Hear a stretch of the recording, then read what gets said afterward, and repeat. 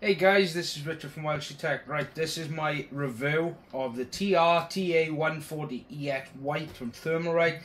This is a 20th anniversary product. This is a 140mm air cooler, and I've got some good benchmarks, and I've actually done one different benchmark for you.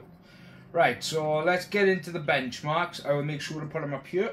Now, I did do 3D Mark CPU test. The idle was 29 Celsius, max was 58 Celsius. The Cinebench R20 run was idle at 29, the max was 63. Cinebench R23, the idle was 36, the max was a 64 Celsius. Now, AIDA64, no AVX instructions enabled. The idle was 30, the max was 52 Celsius. Now, AIDA64 with AVX instructions on.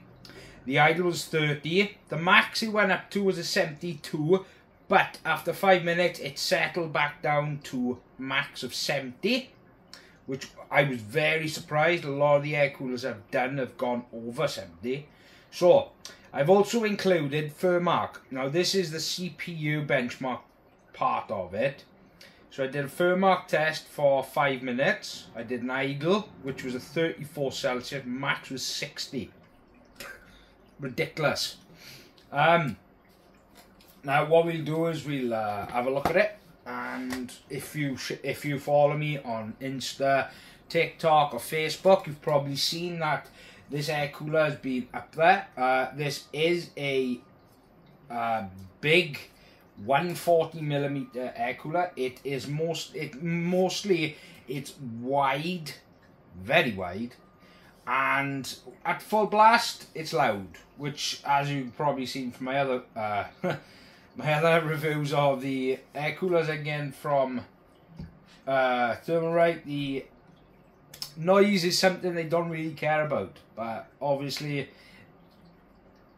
you know, that's just one of them things. You give up noise for good performance. And to be fair, this is one fantastic air cooler for its size. I know it's a 140, but I was outstanding. I mean, look at the review, look at the benchmark results. I mean, it hit 72 in AIDA64, but that was the max it hit, and then it settled down to 70. I ran that test for 10 minutes. It did not budge after it settled down to 70. It's ridiculous. It was in my test bench. The test bench has got 3 ARGB fans on the front, the top, and one at the back. They are all ThermalRight. So I've got them all set up to the included fan hub in the Dark Base 700, so I can adjust the fans if I want to, instead of going through software. Is it a good cooler? Yes. Is it loud? Yes. Is it fantastic performance? Yes. Should you buy it? That I can't really say. That is up to you. If you want an air cooler that looks like this, I will say for an air cooler that's really wide, it does look really nice, especially in your system. I remember to put up a photo here of it in the system with the RGB fans and stuff. It is really nice looking in the system. It's rather loud, but you know, that's something you've got to really,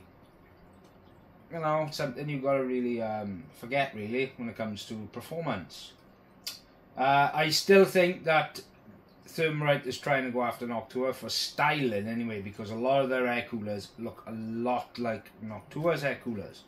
So, I hope you enjoyed the video. Don't forget to subscribe, don't forget to like, and also don't forget to check me out on TikTok, Twitter, Facebook, Instagram, and this is Richard from WELSHYTECH. I hope you have a fantastic day.